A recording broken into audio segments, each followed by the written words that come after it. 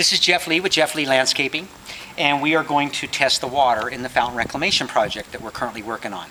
So we've taken our sample, and now we're going to see what kind of chlorine level, sanitizer basically. That's what sanitizes the water and keeps it from turning green and getting guppies in it. So we're going to put 5 drops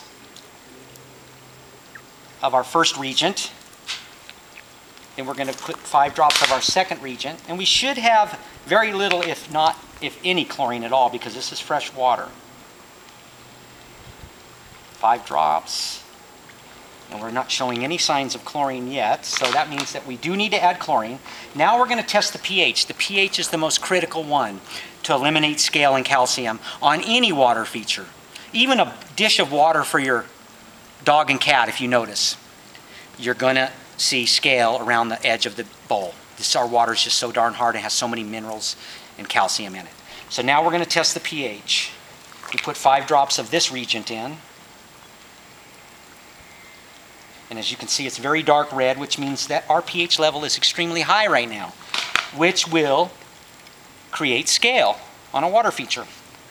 If you notice how red that is, it's almost the color of blood. We need to be down in here in the 7.2 range. We are up probably pushing 9 or 10 on the pH scale.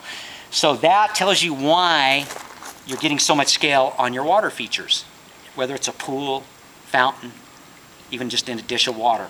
So the key is to keep the pH level down at least to 7.2.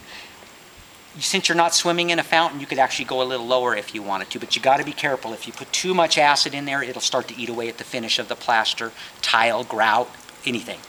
So what we're going to do now, we know we've got a high pH. We're going to calculate how much water's in our pond. We did the calculation on that. It's about 35-40 gallons. And now we're going to treat it with a pH reducer. We're going to bring the pH down. It's very critical, though, on a small body of water, you have to use granular acid. You can't use muriatic acid in a gallon form. It's too concentrated. So on a small body of water, we're going to use granular acid and put small amounts in it until we get the pH corrected to where we're at least in the 7.2 to 7.5 range. That's neutral pH. That's where the human body is. So we'll show you how that result goes on our next post.